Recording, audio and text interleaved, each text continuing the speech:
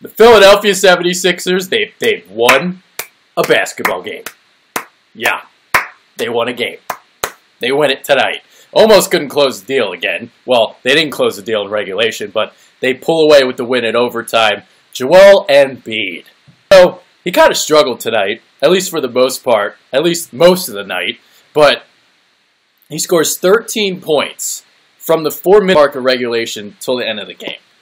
And he did that in like 6 minutes because he didn't play in the first 3 minutes of overtime. But, man, dude, like, none of these teams in Philly right now can close. Ugh. Gerald Henderson, what the fuck are you doing? Oh, man. Flyers couldn't close tonight. Wentz can't lead the Eagles on a fourth-quarter drive.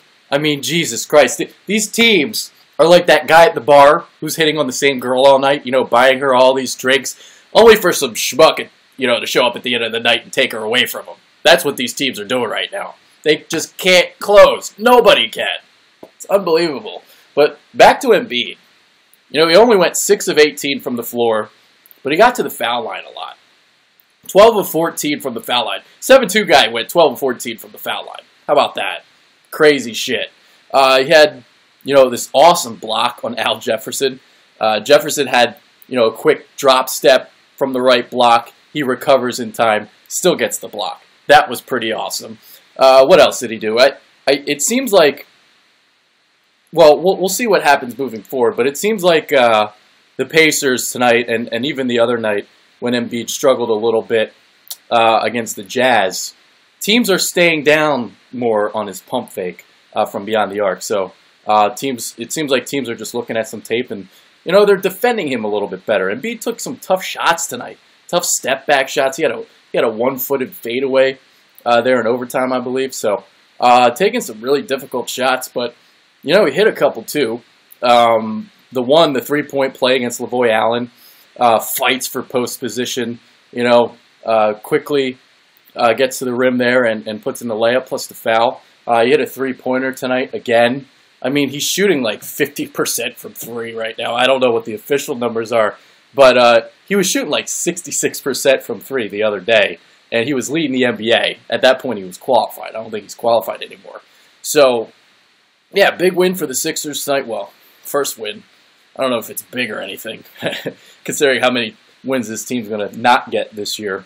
But, yeah, it's nice to get off the schneid. I thought it was funny tonight. Allen Iverson was in attendance, and he was so cool that he refused to do the mannequin challenge.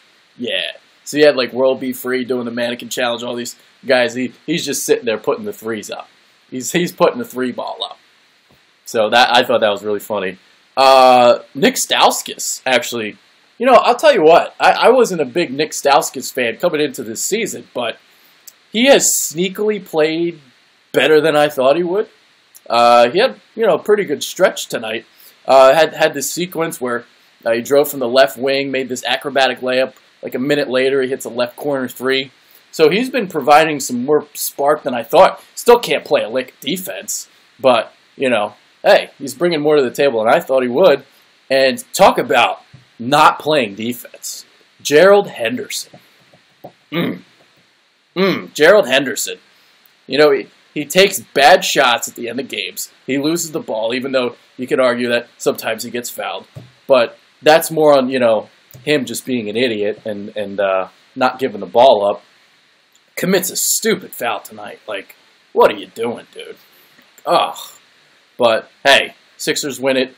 Yeah, we'll see how Embiid plays moving forward because teams were staying down on that pump fake tonight. Well, the last couple games, so we'll see. But man, you know, he's getting to the line. I mean, he got to the line 14 times. You know, he can do a lot of different things. So even if teams are staying down on the pump fake, maybe he'll hit the block a little bit harder now because he had, you know, a lot of post touches tonight. It seemed like he had more post touches than he normally does. So yeah. That's about it. Sixers won a basketball game. The Pacers are still winless on the road. And the Sixers exact a little bit of revenge. So, I'm Adrian. I'm out. Hopefully you guys enjoyed the win. Yeah.